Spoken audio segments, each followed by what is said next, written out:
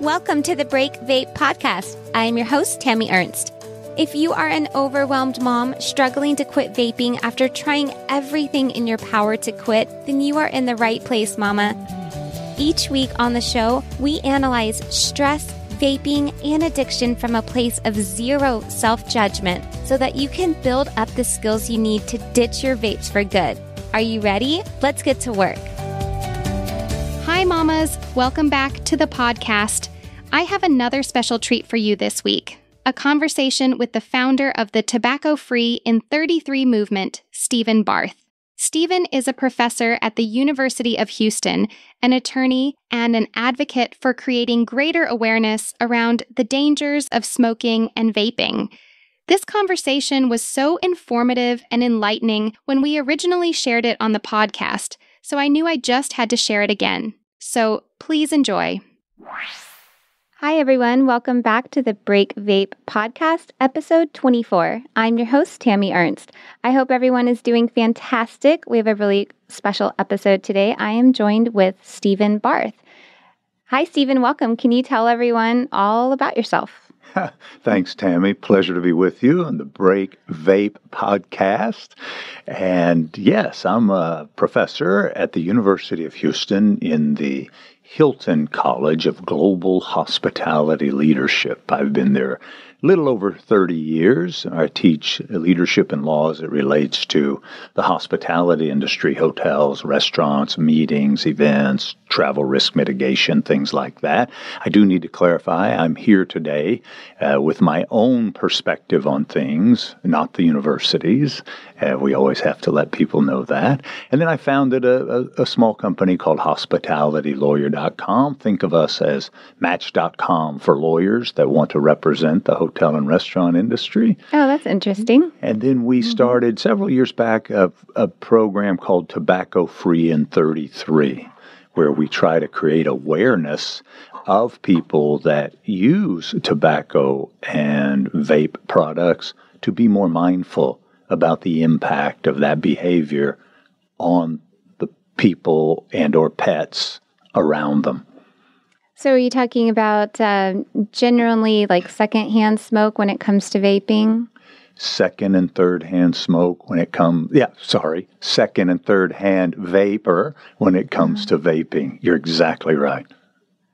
Well, let's get into that. That's, I think, a fascinating topic because there is so much, just not a whole lot of knowledge around whether vapes are damaging when it comes to secondhand vape smoke. And from what I have read, it leans towards that there is, and it kind of just makes common sense that if you're inhaling something that has, 2,000 chemicals in it, and then you're exhaling it around a child or another person or an animal or something, that they're going to get some parts of those chemicals. So I would love to hear your take on it. Well, I think you're exactly right. First, we don't have a lot of research, certainly like we have on the tobacco dangers, but I think it's pretty clear, not just from a common sense perspective, which it certainly is, but I think the studies have shown so far a real significant impact on breathing capability. So asthma becomes more of an issue, and challenges in the just airways generally, and particularly when you think about children and or pets, right, that don't have the ability or the knowledge to move away from that, right? And I think the very unfortunate thing is a lot of the people that vape that I have visited with, they're just adamant that it's just water that they're expelling. Mm-hmm. But Tami, from your work, you know differently. Absolutely, yes. I heard that quite a bit. People think that it's just water vapor, and that could not be further from the truth. It's usually packed with nicotine or CBD or THC, and that comes along with chemicals like diacetyl and vitamin E acetate, and about 2,000 chemical compounds and heavy metals that are just shredding up your lungs and can lead to popcorn lung and a disease called EVALI, which I have a whole episode on, guys, if you want to go back and check that one out. So definitely vapes are not just water vapor. They are extremely harmful for you, extremely addictive, and harmful for the people around you. I think you're right, and that's why we created tobacco-free in 33. We felt like there was kind of a void in the education aspect of people that vape and or smoke, to let them know, look, it just doesn't impact you. If you're doing it around children, if you're doing it around pets, if you're doing it in a car, if you're doing it in a space like on an airplane, you are having a very negative effect on a lot of people in and around your life. And we just want people to take the time and stop and think about it. And hopefully, it's another reason that they'll want to go down the path that you're advocating, which is, hey, let's find a way to kind of smoothly move off of this, if that's possible. It's completely possible. Yes. So I teach people how to quit vaping without white knuckling it. And we just get to the key core of addiction in the first place. Right. But it's interesting that you mentioned the airplane example, because you and I had talked before, and I have a friend who does not vape. She has never vaped, but she is aware that people vape in the bathrooms on airplanes. And it just really upset her that she knows that a chemical that she would not voluntarily inhale or take into her body is being recycled around an airplane, and she can't do anything about it. No, she's right to be upset about it. I know people that get enraged about it because it's an assault and what we call in the law a battery. It's the actual physical touching. So the assault is putting somebody in fear. The battery is the physical touching. And when you have to breathe in, remember, breathing is not voluntary, right? True. So we have to breathe. And so when somebody is I use the term selfish because they really are. They're putting their needs in front of everybody else's. And it's important that we remember, because people say, well, I have the right to smoke and vape because it's my body. Fair. But as many justices in our legal realm in the United States have often said, one person's civil rights ends where another's begins. So if you smoke or vape, it's your absolute responsibility when you exercise that right that it does not encroach on anybody else's right, the right to breathe clean air and to not have those harmful chemicals in your body. So the airplane example is a great one. If people, and of course they're prohibited by law from doing it in the first place. Oh yeah, I think it's a risk of a $200,000 fine. And my friends listening, if you're, still struggling on your vaping journey or trying to quit, this is not coming from a judgmental place at all. I totally get it. I have been there with you. I know how tempting it is to vape in an area where you're not supposed to. So today we're just bringing a lot of education and awareness around the fact that it does impact other people. Yeah, and I think that's a fair point, and I think it's a good one that we keep reminding people that we understand the power of this addiction. We're here to create mindfulness and to facilitate the weaning off, as you said, in a very smooth way. But back to the airplane just really quickly. In addition, if you're discovered, the U.S. Marshals are going to meet you when the plane lands. Oh, that's terrifying. Oh yeah, no, you're coming off the plane. You're going to be charged with a federal crime.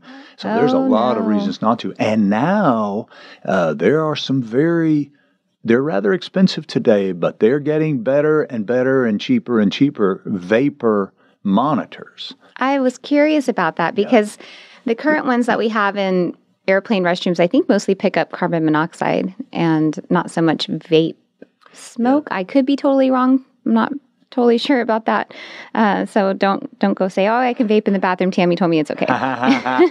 Yeah, no, it's not, for all the reasons we've talked about. Plus, they're starting to put these monitors in the restrooms on planes. Plus, they're putting them in hotel rooms, which is another significant area of abuse or violation of rules, because most hotels today, certainly in the United States, are tobacco-free and vapor-free, because the second and third hand tobacco smoke and vapor or marijuana, it'll stay in the cushions, it'll get in the walls, the ceiling, the draperies, and it just never goes away. Oh, that's really interesting with your background in hospitality. So I would never imagine, can you expand more that these chemicals stay in fabric Is that what you're saying? On pillows and things like that? They do. What? They get that whenever it's the lit end of the burning cigarette or the expelled tobacco out of the lungs of the smoker or the vape of the vapor, and that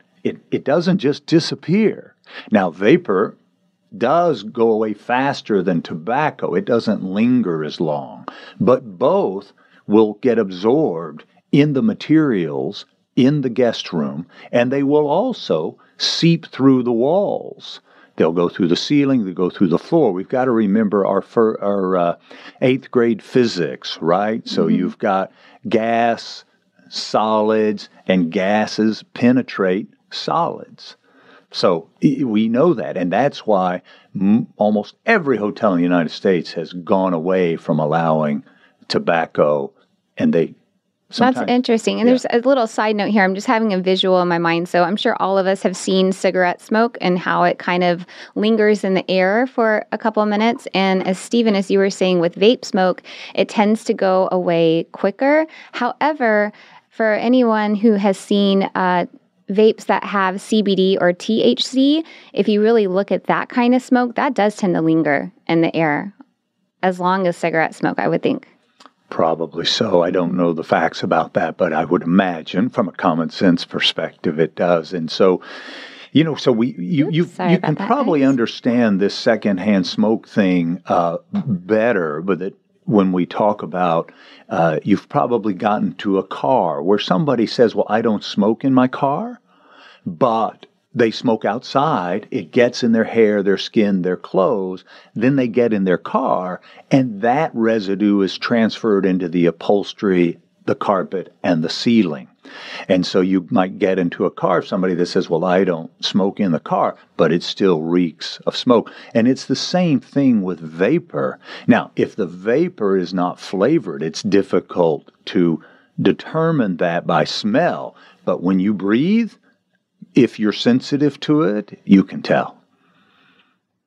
Wow, I wouldn't have thought, it's just like an extra level, an extra layer of taking it. Because it would seem, if somebody says, oh, I'm not going to smoke around you, I'm going to step outside, that's the end of it, nothing else to think about. But you're saying there's a whole other parameter to think about. Whole other parameter. So if you go outside and have a cigarette and you come in and hug your child, you're transferring that chemical residue to that child. And same thing with vapor. You go outside to vape, but those chemicals, you've seen the clouds. I like to use the analogy of pigpen on peanuts.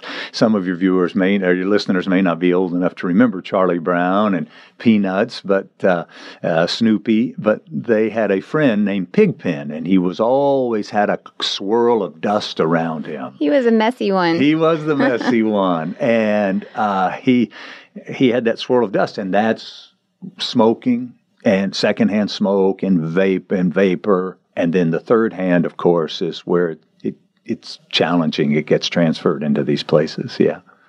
Wow. So with Tobacco-Free 33, what kind of awareness or methodology do you use? Do you work with people one-on-one or do policy change, or can you expand on that? It's a great question, and thank you. So we do not work with people one-on-one. Our goal is to use a little humor and kindness to try to encourage people to be more mindful of when they use these products. And we're hopeful in the long run that being more mindful of the impact that their behavior is having on others will encourage them to reach out to people like you for assistance in stopping completely, because it can wreak havoc on people's lives. I mentioned children previously. I mentioned pets. It can really have a very harmful effect on those, and of course other people. If a parent smokes in a home, even as we talked about, if a parent goes outside and smokes or vapes, they come back in, they're bringing that second and third hand residue back into the home. So we like to encourage the users to be mindful that tobacco smoke typically can drift, we know, at least 50 feet, sometimes if the wind is right, up to 100 feet. Vapor, not so much, but it still drifts. We know that, and it carries those harmful chemicals to where other people are breathing. And so that's one thing. But we also like to encourage non-users to be more mindful of the harm of second and third hand smoke. So, for instance, when you order an Uber, Lyft, I don't want to call out, just one, but any shared ride service that you request a non-smoking, non-vaping car and driver, right? And so that to let the companies know that this is important and we want to be mindful of our health and wellness when we're traveling or using your service. That would send a message. It just takes the numbers. I didn't even know is that an option? When you order a rideshare to have a non-smoking or vaping driver? Such a good question. So there's as soon as you request they confirm the driver, they'll say, is there a note for the driver? And you click on that and you're able to put that note in very quickly. And I always say, please be a non-smoking, non-vaping car and driver. And sometimes they'll write back and say, well, I don't smoke or vape in the car. And I will say, please cancel because I'm very sensitive and I'd like to, be sure I have a healthy ride. And I find that more and more drivers are sensitive to that. I've been pushing companies like Uber and Lyft to disclose when their drivers vape or smoke, even if they don't do it in the car for the second-hand things that we talked about. But I haven't been successful with that endeavor yet. But Tami, we can do this kind of mitigation from the non-user perspective also in things like when you have a housekeeping service or maintenance, a repair person from whatever company that comes into your home, TV installation, whatever it is. If you're building a home, you don't want people that smoke or vape to be inside your home building it because that just contaminates the air from the get-go. So I'm trying also to educate people of the ways they can focus on their wellness and health from the beginning and to gently request of these companies, please be sure the people that work in my home do not smoke or vape. And I find that more and more companies today are much more sensitive to that.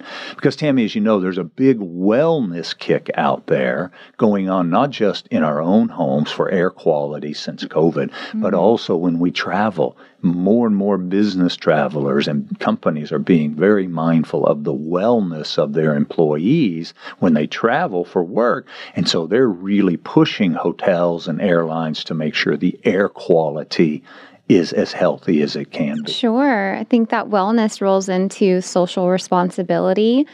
And thank goodness, this day and age, there's probably the biggest focus we've seen on mental health. And so much of addiction ties into that as well. And it all wraps up into wellness.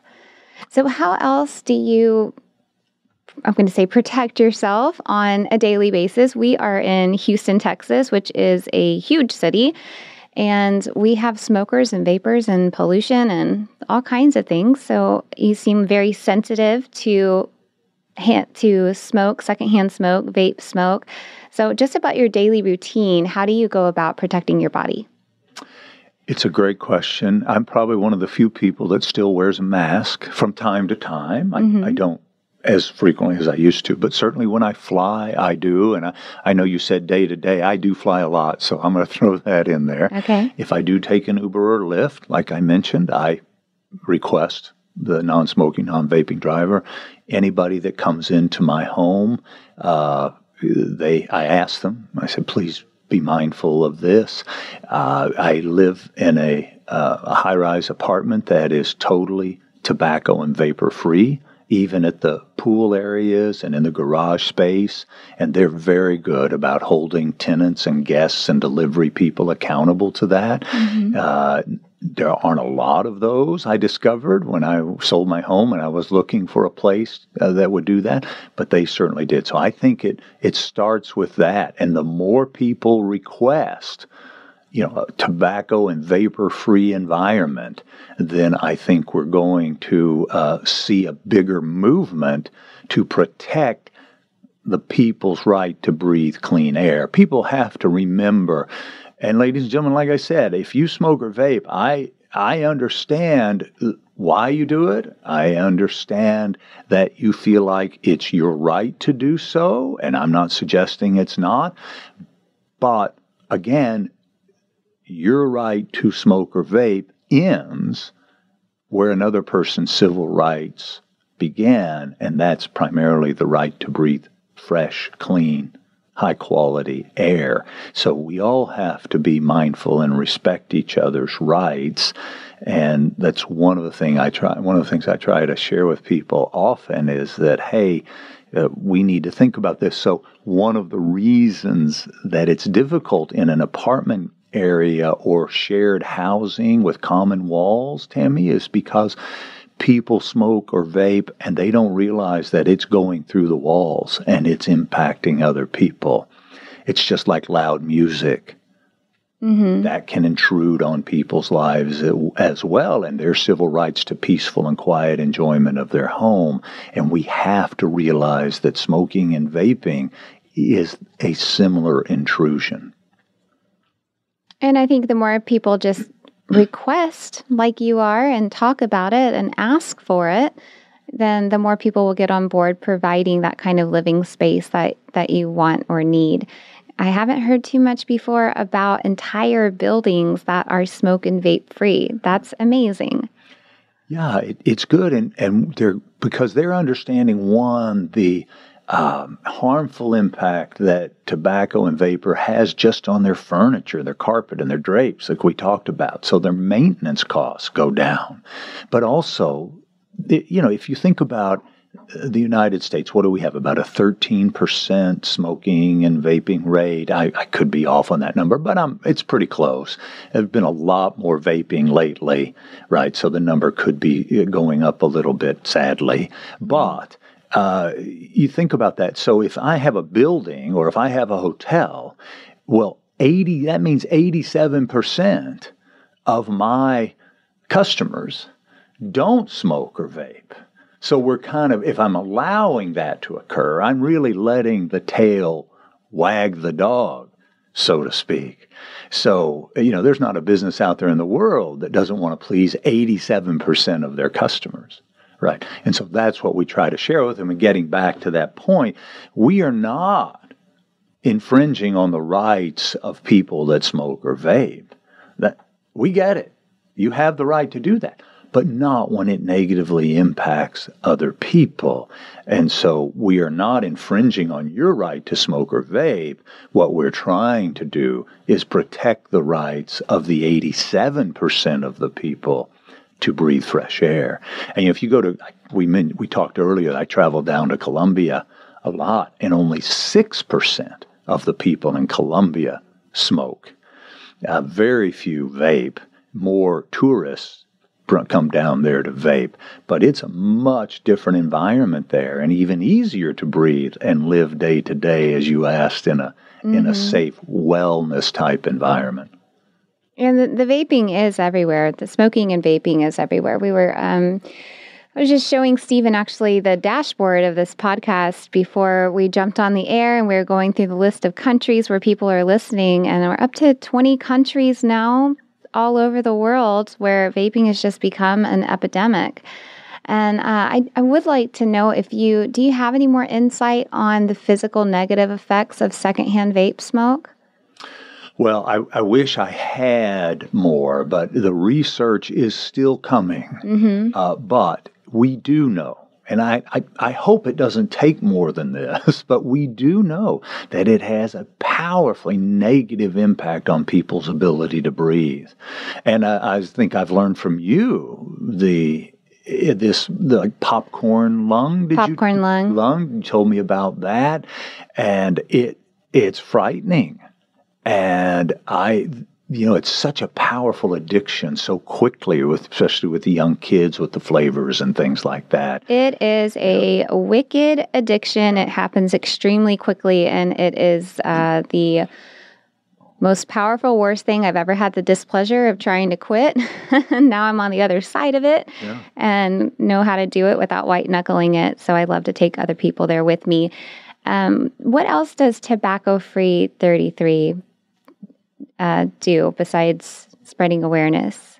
Well, or what are some other ways that you do spread awareness? I'm just so interested in this. Sure. Yeah. Well, in this cause. One of the things I was able to get involved in, and that kind of was the precursor to Tobacco Free in 33, was to gently encourage the city of Houston and other cities where I've traveled that didn't have significant tobacco-free ordinances, trying to educate them about the negative impact of second and third-hand smoke and vape.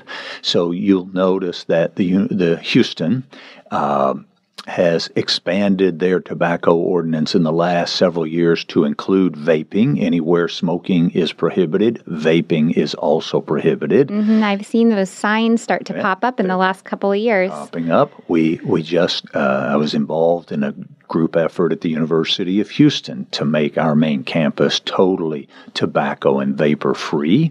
So that's another area that I try to participate in on the policy side. It's one thing to have policies, though, Tami. It's another. You have to enforce those policies gently, but at the same time, it's important to create awareness of those policies, whether it's in the city or on the campus. So we're working hard to do that. And then I'm trying now, my next initiative is to try to get Houston and or the entire state of Texas, although it's a little difficult right now with the political environment, to make the entire state tobacco-free and vapor-free in places of public accommodation. But I'm starting, at least trying to, here in Houston, with patios of restaurants for the sake mainly of the employees, but also their customers. Yeah, it's unfortunate that people will go up. This is one of the things we do at TF33, Tobacco Free in 33. So we try to educate people that, hey, when you light that cigarette up one table away, other people are going to have to breathe that smoke in. It's not just you. So be mindful of that. Or vapor for that matter. And vapes, yeah. And it all starts with awareness. It does. So it's kind of our primary goal. I have a grandson. He's actually a French bulldog. His name is Franklin. It's my daughter's French bulldog, and we kind of made him a star on our Instagram with Tobacco Free in 33 because he's featured prominently in all of our memes about tobacco, and we also translated into Spanish all of our memes. So it's been a little slow going, as you might imagine, but we're slowly but surely building and getting an audience. Oh, that's fantastic. We have such a large Spanish-speaking community. And I guess rolling in the dog is where the humor comes in with the memes. It's what we try to do. We think people would much rather listen to a dog than to me.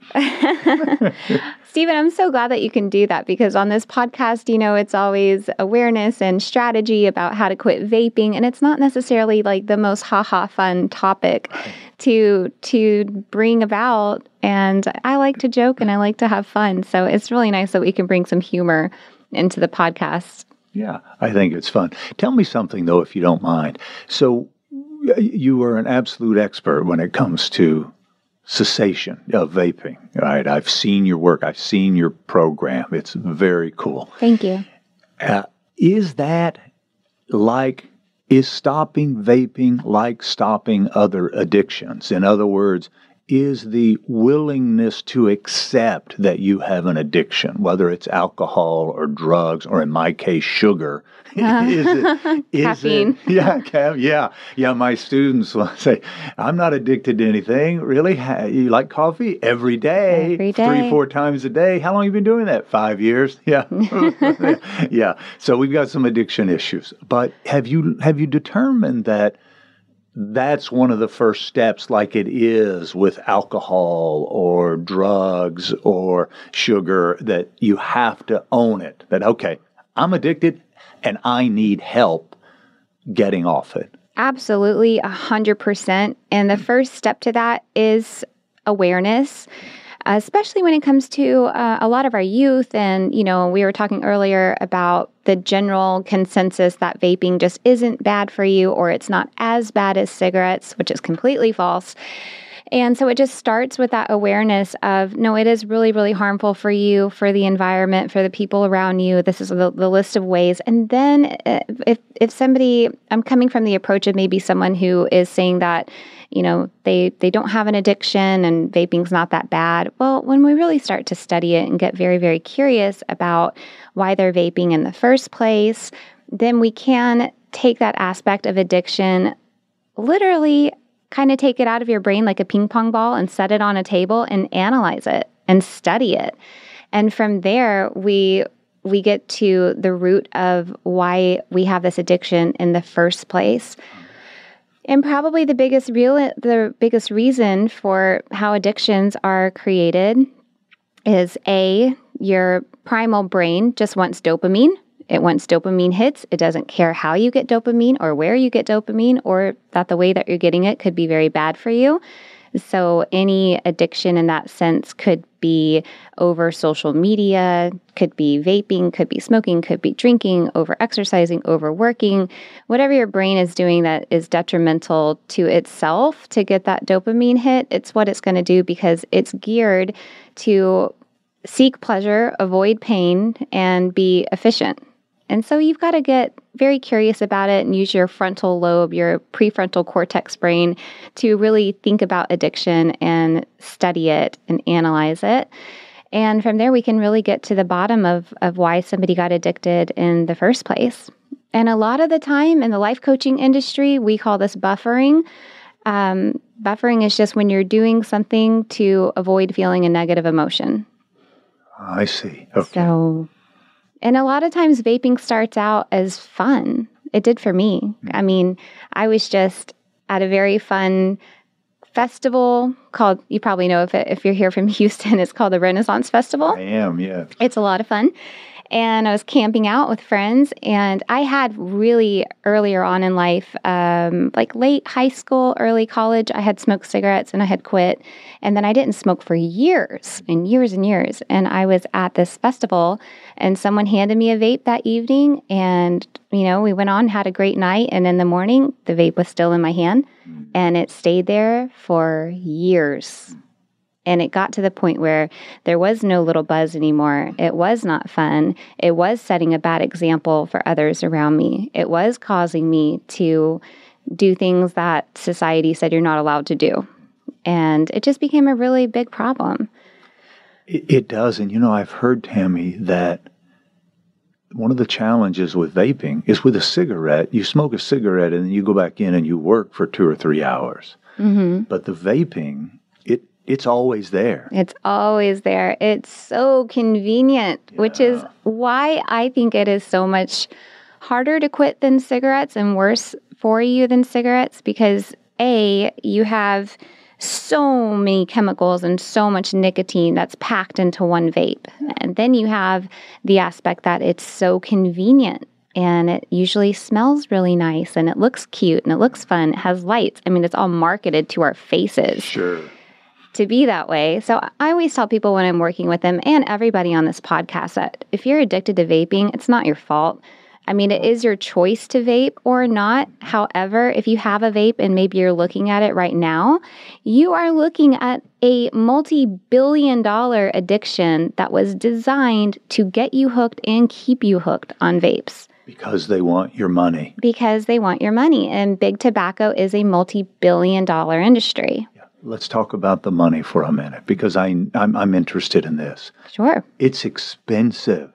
Mm-hmm. Have you done the math? How much does it cost for somebody to vape on an annual? Just a moderate vapor. I have done the math with a lot of people, and it varies. The very, very lowest amount I have ever seen was from a single mom who did not have a high-paying job, who was really struggling, and she was still averaging $1,800 a year on vaping products. And then you take someone who can afford it more than that, and it just goes up from there. I mean, I had somebody average out what they had spent in 5 years on vapes, and it was like $25,000. In 5 years? In 5 years. Yeah. Ladies and gentlemen, if you took that money and put it into a savings account, especially today with 4.5% T-bill interest or just a CD, and if you started that, if you're 23, 24, 25, even if you're 30 or 40, that's your retirement fund. And it's going to be many hundreds of thousands of dollars by the time you retire due to compounding of interest.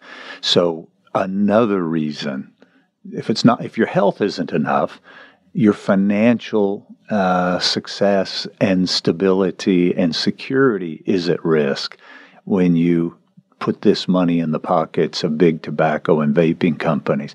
Tami, that's fascinating. I didn't know those numbers. Those are big numbers. I didn't realize vaping was that expensive. It's extremely expensive. And so that's one. I actually on the podcast before, I think I have an episode, you guys, called "Show Me the Money." I'll have great to. Name. Great I can name. look it up and see exactly what episode that is. And on that episode, I asked everybody to go through and add up what they've been spending on vapes a day, a week, a month, a year, 5 years, and I believe 10 years. And the numbers I got back were just astonishing. Wow! And this is research straight from the people that are spending it. Yes, this is straight from the listeners of this podcast who are all over the world and who emailed in their unique answers because everybody's different. Sure. I'm going to look up that episode number real quick too because I don't know it off the top of my head, but it's a good practice for everyone to do. Look it up. It would be interesting to see the comparison between what people spend on tobacco products versus what they spend on vaping products. I don't know if that I'm sure it's been done. I don't know, but I would be interested to know if it's as costly as tobacco. That's kind of a hard one to guess at simply because with tobacco you have well, I guess you could break it up into dip or snuff or cigarettes. Oh, good point. When you're using tobacco. And then also when you're using vapes, you can break it up into nicotine vapes, zero nic vapes, actually, which I do not recommend, THC vapes, and CBD. So you kind of have different areas. And you can go from a handheld little disposable vape, which are usually like $20-something, or, a big device that you charge and fill with your own e-liquid. So there's a lot of different variables. It's a little bit more complex than just buying a pack of cigarettes. So Show Me the Money, you guys, I just looked it up. It was episode 11, and that was back January of 2023. So if you haven't done that exercise, go ahead and go back and take a listen to that one and add up how much you've been spending on vapes. And then, like Steven said, there's a better way to invest that money. Much better way. Tami, it gets back to habits. Life is all about habits, and we have good habits or we have not so good habits. And as Tami mentioned previously, we understand it's not your fault, but our choices to continue or to not seek help, we have to take responsibility for that. Absolutely. And Tami has given you a path to shift that not so good behavior habit into better habits. Like instead of spending money on that can be harmful not just to you, but your children, your pets, others around you, then you can put that money in a savings account and have a much better life going forward that's much healthier for yourself. For sure. And I'm glad that you mentioned habits, actually, because the way that my one-to-one coaching program works is I meet with clients twice a week for 4 weeks, and we go through 8 sessions that are all laid out that I have proven to get people to quit vaping. And then we really crack it down and specifically and uniquely work with each person in their life. And I do that because on average, it takes 21 days to create a new habit. Correct. So I like to keep people with me for an entire month.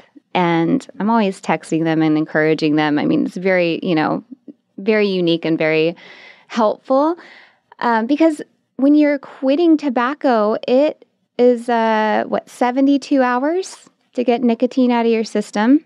Oh, is that the shelf life of tobacco? 72 hours. Okay. That is, yes, the physical timeline that nicotine will stay in your body is 72 hours.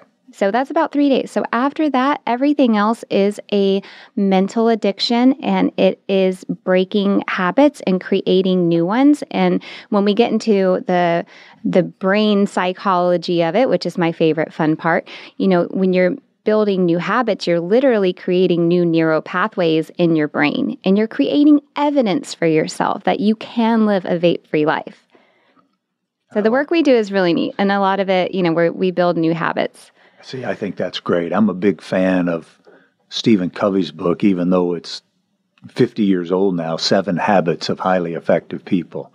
Oh, yeah, and, that's a good one. Nowhere in the book does he think smoking or vaping, he doesn't mention smoking or vaping as one of those top 7 habits. So that should tell us something. No, it's not. And Stephen, I really am so appreciative for the great work that you're doing in the world, because another aspect of smoking and vaping and any addiction, so, you and I were talking more about the physical effects of secondhand smoke. I'd like to talk for a minute about the mental effects of modeling that behavior to our younger generation. Yeah, it's. I'm a big believer that almost all human behavior is modeled to us, and it's modeled in a way to where we can either do exactly what we've seen other people do, or decide that we are going to do the opposite of that and not be the kind of person that modeled specific behaviors to us. So modeling is such a big deal, especially when it comes to kids and secondhand smoke. They will see somebody vaping or smoking and normalize it. That's their normal.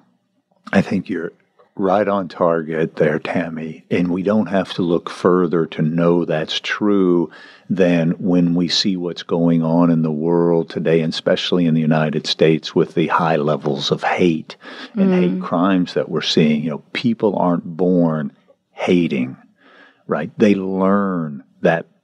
Oh, I agree 100%. 100%. So quick story on that. I grew up in the inner city schools going here in Houston.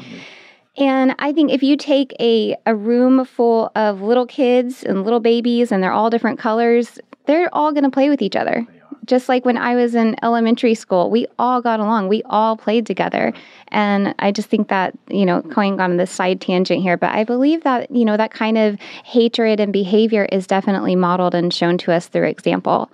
It is. The good news, I think, from that is that if it's learned, hopefully it can be unlearned. But as you know, working with the addiction of vaping, it's a challenging process to unlearn it, and because it's been modeled for you your entire young life. And we tend to model our parents' behavior and our friends, our peers' behavior. And so to your point about smoking and vaping, we do see that a lot, and it's a problem for us. And people need to realize that they're not just, like we talked about throughout today, it's not just themselves that they're creating this harm for.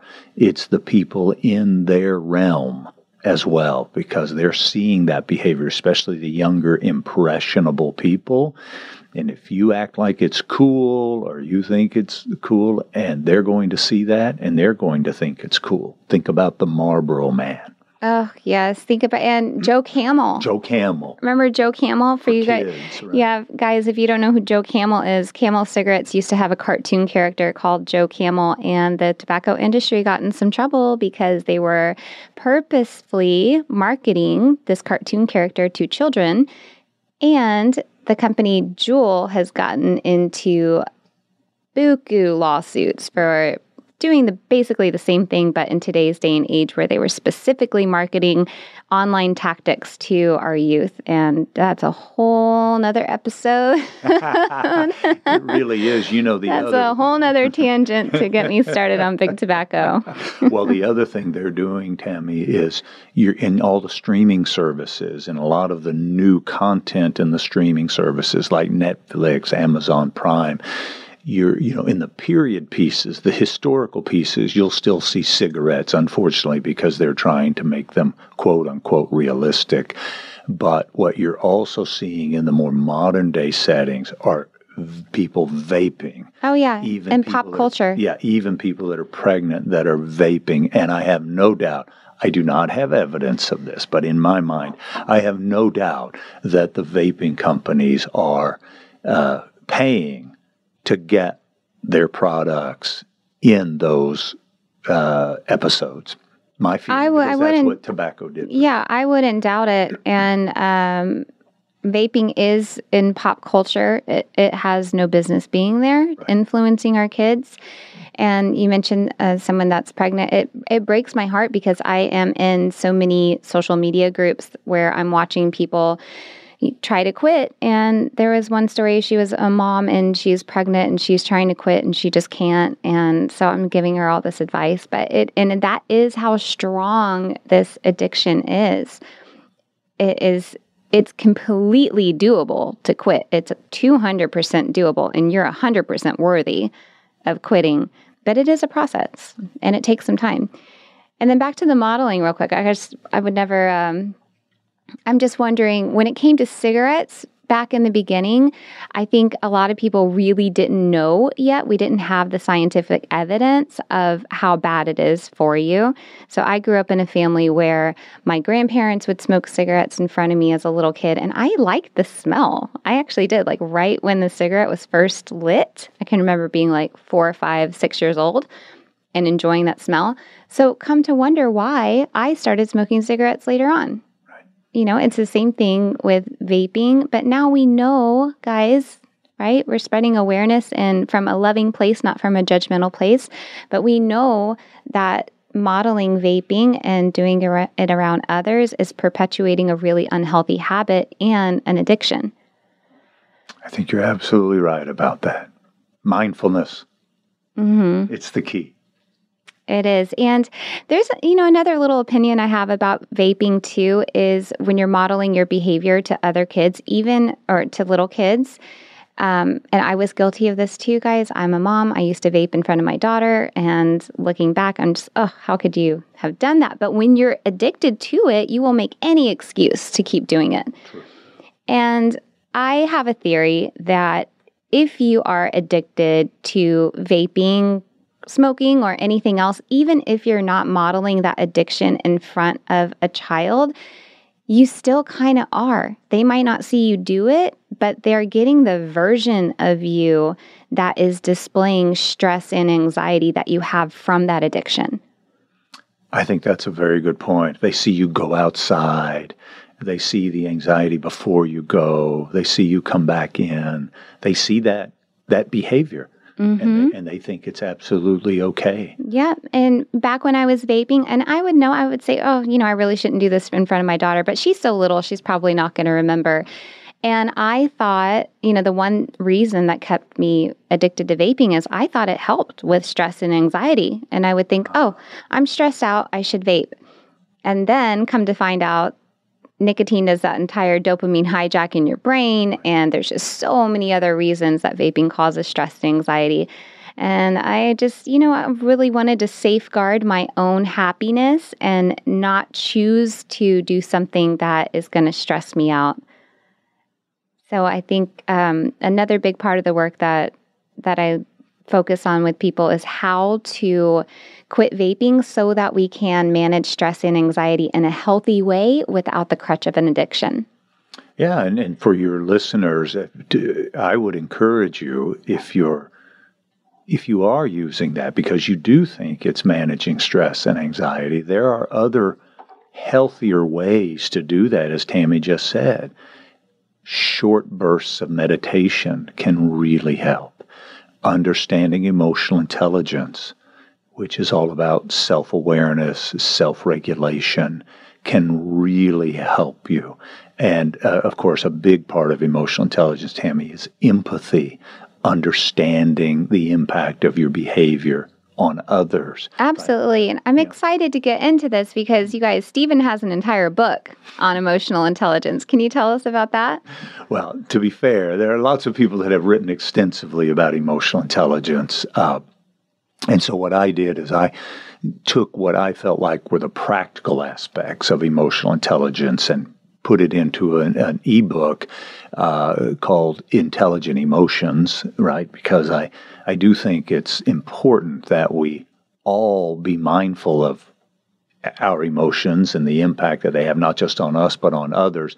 And of course, with the caveat, Tami, I wrote that book when I began teaching about emotional intelligence because I've learned in my life that we teach what we need to learn the most. Oh, yes, 100%. So I was very fortunate. As a matter of fact, my nieces and nephews, sometimes when we sit around at Thanksgiving, they'll all say, hey, if there was one thing you could have done earlier in your life that you think would have made an impact, what would it have been?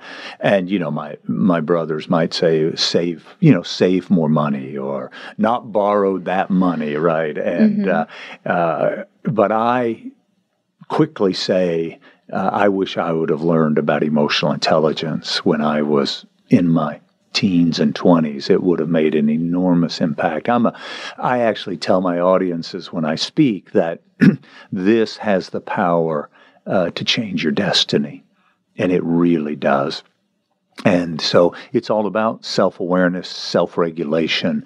It's all about empathy, and it's all about using your emotions in a different way, and then also reading the emotions of others. Just a quick example. If you're driving down the freeway and somebody cuts you off, right, what's your first reaction? No sign language, please. Because if you drive in Houston, you deserve combat pay. There's no question about it. But yeah, you have to be an aggressive driver to get anywhere. In this city, I would say your first reaction is to be irritated. We get irritated, but why? Yeah. So this is a person we've never met before.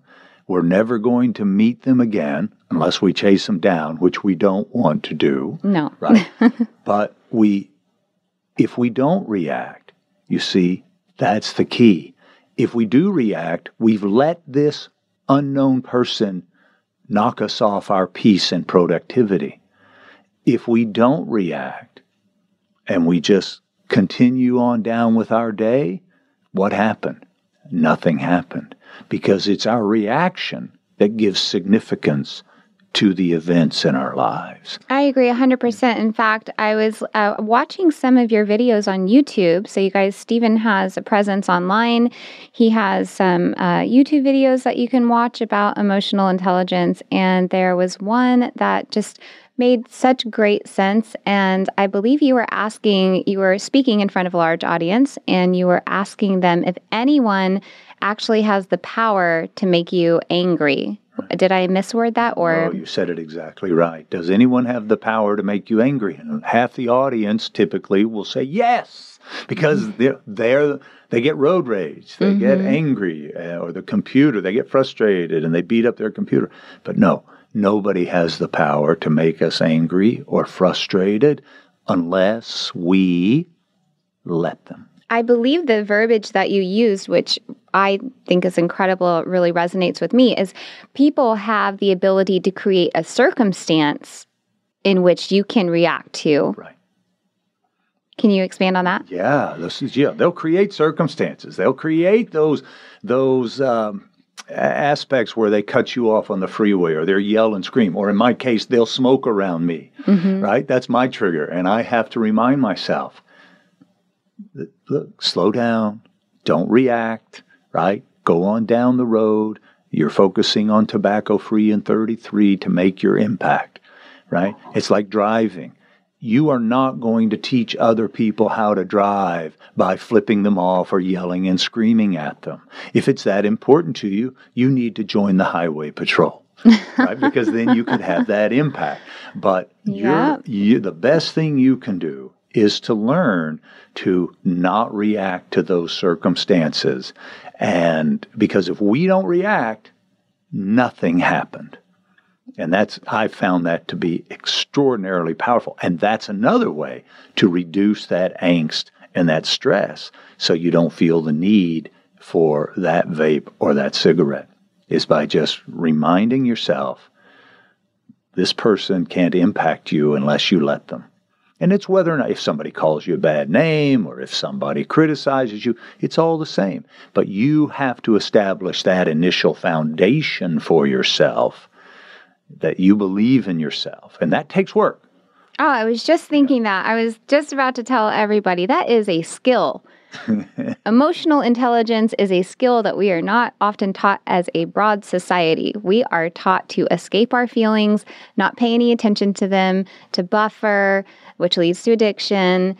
And it's a very rare skill when we are blessed to have someone in our lives that will teach us how to feel our feelings and how to manage our emotions and how to take responsibility for emotional intelligence. It's absolutely a skill. And when you first start learning it, it is like going to the gym for the first time. It's a very good way to put it. Yeah. You know, a lot of people, Tami, think, well, emotional intelligence is becoming an emotional robot, not feeling your feelings. But you are it's exactly the opposite. It is the opposite. And it's a skill, guys. I've had to do this work on myself, and I'm not perfect by any means. Yeah. I'm always a work in progress. And that's just part of the humility. It's just part of the deal. That's exactly right. I live it and teach it and breathe it every day, and I still have my moments. But I continue down the path because I'm absolutely convinced it is one of the healthiest lifestyles I have ever found. Well, and there's so much good to come from that and the work that you're doing and helping others. Thank you. We're trying. Well, it's been so great to talk to you. Is there anything else you want to add to the podcast today? Tami, this has been wonderful. I've learned a lot, and I want to thank you for the great work you're doing. If with your permission, I'd like to put your information out on the Tobacco Free in 33 website and on StephenBarth.com so that we can let people know about this terrific resource and help they can get to stop vaping. Oh, thank you. Sure, I would be happy to. And I just want to tell everybody again, Stephen has this ebook. I was just reading it last night. It's very interesting. Intelligent Emotions on Self-Responsibility, Owning Our Emotional Power, and Changing Our Reactions. And then he also has Tobacco Free and 33. Can you please tell everybody where they can find you and how they can get a hold of you? Sure. Today, it's fairly ubiquitous out there on the web, but you can just Google Stephen, Stephen, Barth, Barth, and I'll pop up. And then you can find me and send a message at StephenBarth.com or HospitalityLawyer.com would be the two primary places. They both have contact forms, and feel free to send us a note there, and we'll respond. We'll look forward to hearing from you. Fantastic. And guys, if anybody wants to reach out to me for coaching, I really hope you do. Last episode, I was telling you guys that the podcast is all around the world now. And I have you guys emailing in from all over. And every time I see one, it lights me up from a place of service. I'm so glad that I can help you guys become the person that you want to be, living a vape-free life. And time zones and currency exchange doesn't really seem to have any effect on it. So I think it's fantastic. You guys, please email in. That's hello@breakvapes.com. Once again, that's hello@breakvapes.com. I hope you guys all have a fantastic rest of your week. Stephen, thank you again so very much for coming on the show, and I'll see you guys next week. Thanks for tuning in today. If you like what was offered in today's show and want even more support, head over to www.breakvapes.com and schedule your free strategy session to discover exactly how my proven system can help you ditch your vapes for good. Bye for now.